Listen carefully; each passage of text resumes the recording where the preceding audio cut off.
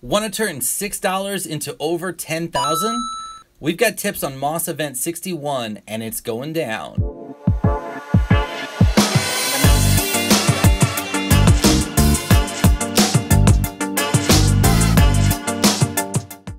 Hello everybody, my name is Rob Gardner, aka the Poker Pastor, and I stream on Twitch 3 days a week. On this channel, we strategize live on and off the poker felt. If you get any value from this video, click the like button below and drop us a comment. We love hearing your feedback. And as always, if you'll hit that subscribe button, you'll get notifications when our videos come out twice a week. So ACR's online Super Series is starting this February 9th with the Mini Online Super Series. It runs 8 days for over 100 events, including this featured event we're talking about today, Moss Event number 61, the multi-flight $6.60 50K guarantee. Now this tournament boasts 48 flights over 8 days, 6 opportunities a day to play this tournament.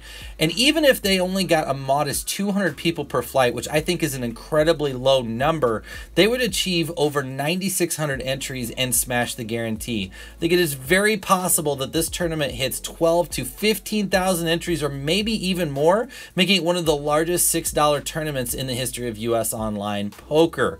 This tournament does have a faster format. Each day one flight is going to be 40 levels of 6 minutes each for a total of 4 hours of play, which is going to make for a unique format combined with the multi-flight effort. And so we wanted to take a little bit of time and discuss some strategy for this unique format to help you prepare for the best opportunity possible to turn your $6 into a whole heck of a lot more. So let's talk about 3 tips to help you make the Moss 61 dream a reality. Tip number 1, increase your aggression. Now, in smaller field tournaments, playing a tight aggressive style can pay off. If you think of a tournament that has a field size of around 100 players, you need to get to roughly 3 to 4 times the starting stack in order to have a final table average stack. And it's pretty viable that if you're playing a tighter style and you're only playing premium hands, that during the course of a tournament, you can get 3 or 4 premium hands, get in the right cooler situations, maybe win a flip, and win a couple key hands in order to build that final table average stack and make the final table with a chance to win the tournament. However, when you start getting into larger fields and we start pushing fields of upwards of 10,000 people like the field we're talking about now, it's a completely different story. Now we're talking about anywhere from 8 to 12 double ups, and this becomes a much more difficult task if you're only playing premium hands and waiting for premium cards. That coupled with the fact that this tournament has 6-minute blind levels, it's really going to be impossible to play one of these tighter 11-8-4 styles, waiting for aces and kings and queens and jacks and ace-king, and expect to go deep in the tournament because you're just not going to get those cards at a high enough frequency, even if you sun run, to build stacks that are going to stay ahead of the average stack. Eventually you're going to get cold decked, you're going to have a cold string of cards, and you're just not going to be able to keep up, and you're going to fall out of the tournament. As such, I recommend opening your range as much as possible while still being comfortable with your play and still playing a profitable style. For me, I've been trying to get my regular tournament stats up closer to 35, 25, 15. In other words, 35% of the time I'm voluntarily putting money in the pot, 25% of the time I'm raising pre-flop, and 15% of the time I'm 3-betting or re-raising pre-flop. Those are pretty aggressive stats compared to the average player. In this format, I may try and get closer to 40, 30, 15, where I'm really raising a wide range of hands and playing a wide range of hands to see as many flops as possible. The reason is simple. The more fold equity I can find, the more flops I can hit, the more pots I can win, and the better chance I have of overcoming a turbo structure and staying at a stack depth where I can take chances and be aggressive without getting to the point where I'm short stacked and playing shove or fold poker. Now, if you've not deviated from your style of play, this can be a pretty daunting task, and I wouldn't recommend that you make drastic changes.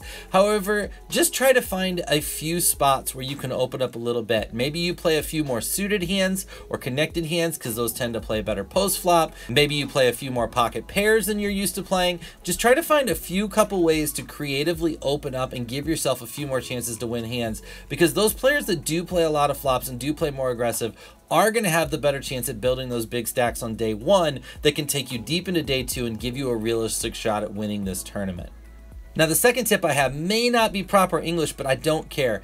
Attack the living daylights out of the day 2 bubble.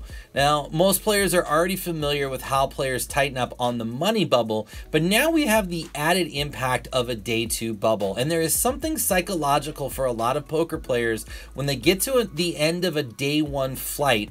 They can't help themselves but tighten up and not want to risk bubbling day 1. There's this feeling of, oh my gosh, I'm going to have to start all over again. I'm going to have to start over at level 1. I'm going to have to re-enter a tournament.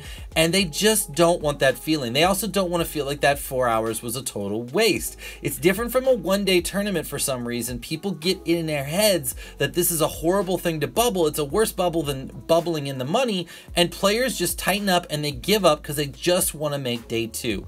This is the perfect time for you to pounce and strike. Not only is there going to be the added fold equity that you're going to be able to take advantage of when the rest of the field shuts down, but there's also an ICM consideration here. If you make it to day 2 with a substandard stack, say like 5 big blinds, and then you want to play future flights, you're really putting yourself in an ICM negative situation, because if you do make it to day 2 a second time and say this time you get 15 big blinds, you have to completely forfeit that 5 big blind stack. And this is ultimately somewhat of an ICM mistake. Now, because of the big prize pool, players who do have big bankrolls, some of them won't care about that ICM mistake because they have a big enough bankroll to offset that, and they know that the first place prize is going to be worth a ton of buy-ins, and that kind of makes up for that. But for the average player, it's really not something you want to do. And as such, if you do have the bankroll to where you can play 3, 4, 5, 6 of these events, you really should be playing hyper aggressive on the day 1 bubble and trying to come into day 2 either with a really big stack, say 20 big blinds or more, that you can be comfortable playing into day 2, or busting, versus bringing a 5 to 10 to 6 to 8, somewhere in there, mediocre stack. Now, can you still win the tournament with a 5 big blind stack? Of course you can. And if you're a player that's maybe only playing 1 or 2 bullets in this tournament, then by all means, play to make day 2, to make the money, and to have any kind of shot possible moving forward. But for those that are realistically going to take advantage of the multiple flights, you really should take the last 30 minutes or the last 5 levels of this tournament and play for a 20 big blind or bigger stack or bust. That's the strategy I'm going to take into this, and I feel like that's going to give me the best chance to head into day 2 with a stack that can realistically win the tournament. Now, if you mentally prepare for this ahead of time, it really shouldn't be that difficult. Just tell yourself up front, you know that those last 30 minutes, you're going to gamble, you're going to be willing to take flips, you're going to be willing to triple barrel bluff, you're going to put it all on the line because you know how valuable that 20 to 30 big blind stack can be heading into day 2. The third and final tip I have for you today is going to feel a little contradictory to the first two, but it's be aware of the average stack in the tournament. Now, in normal tournaments, we really don't get too enamored with the average stack. It's one of those numbers that people start to look at and then they start to get comfortable when they're ahead of the average stack, or they look at it and they get panicked because they're below the average stack, when in reality, we should just be playing our optimal game until ICM becomes a critical component of what we're trying to do. But in turbo tournaments, it's a little bit different. And the reason it's a little bit different is because as that average stack starts to leak below 10 big blinds, stack utility starts to change. And where normally in a tournament, having say a 5 or 6 big blind stack would have little to no stack utility in a tournament where say the average stack was 20 big blinds, and you'd be stuck in a spot where doubling up really wouldn't even get you to an average stack and you don't have much fold equity. In a turbo, to compare, you can get in a spot where the average stack in the field is 5 or 6 big blinds, and having a 5 or 6 big blind stack is actually perfectly comfortable. In fact, you'll see things in turbo tournaments you won't ever see in other tournaments, such as seeing players raise fold off of 5 or 6 or 7 big blind stacks, seeing players limp off of 5 to 6 big blind stacks and folding. You'll see players who will raise pre-flop and then fold the flop. You'll get a lot more fold equity situations that you wouldn't get in normal tournaments, and this means that you have more options and tools at your disposal and more stack utility at lower depths. And so while we're going to play a crazy aggressive style early and we're going to play a crazy aggressive style on the day 2 bubble, we're going to get deep into this tournament, and there's going to be a point where you're going to want to try and shut that aggression off and kind of more stay in tune with the field. Now, if you can sun run and stay at 15, 20, 25, 30 big blinds and keep your foot on the aggression pedal, ride that baby all the way to the finish line. But sooner or later, for most people in this tournament, you are going to get down to the stack depth. The field is going to get down to that stack depth, and just be aware of it. You don't have to panic and start shoving 12 and 13 bigs like you would in normal tournaments, because you're in a spot where you still have a big percentage of the field covered, and other people are starting to adapt to the lower stack depth, and they're willing to make folds in spots that you normally wouldn't see it. This tournament is going to be one for the ages. I, for one, can't wait to play it. I plan on playing it as many times as I need to bring at least 20 big blinds into day 2.